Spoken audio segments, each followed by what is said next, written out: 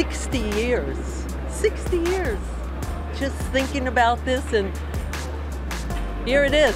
It only took 6 decades, but Gwen Goldman's wish to be a Batgirl for the New York Yankees has finally happened.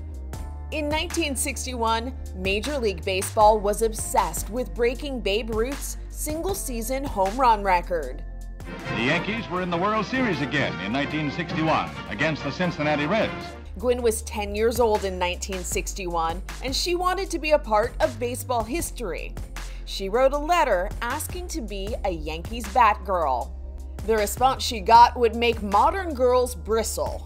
Then team manager Ron Hamey wrote back, "While we agree with you that girls are certainly as capable as boys, and no doubt would be an attractive addition on the playing field, I am sure you can understand that in a game dominated by men, a young lady such as yourself would feel out of place in a dugout."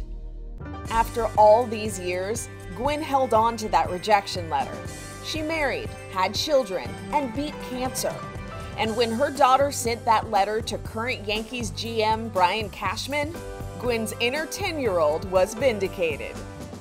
On behalf of the entire organization, it would be my great honor for you to join us for our game on Monday, June 28th versus the Los Angeles Angels to serve as our honorary Batgirl for the day. 60 years later, Gwen looks right at home in the Yankees dugout. You see, it was worth writing that letter. It was worth having that hope. It was worth pursuing it and trying it, and even if you didn't get it at first, you know the old saying, you just keep on going. She threw the ceremonial first pitch and stood side by side with her favorite players, wearing the legendary Yankee pinstripes. Walking in the front door of the stadium at Gate 2 to coming up to a locker with my name on it that said Gwen Goldman and suiting up, and then walking out onto the field.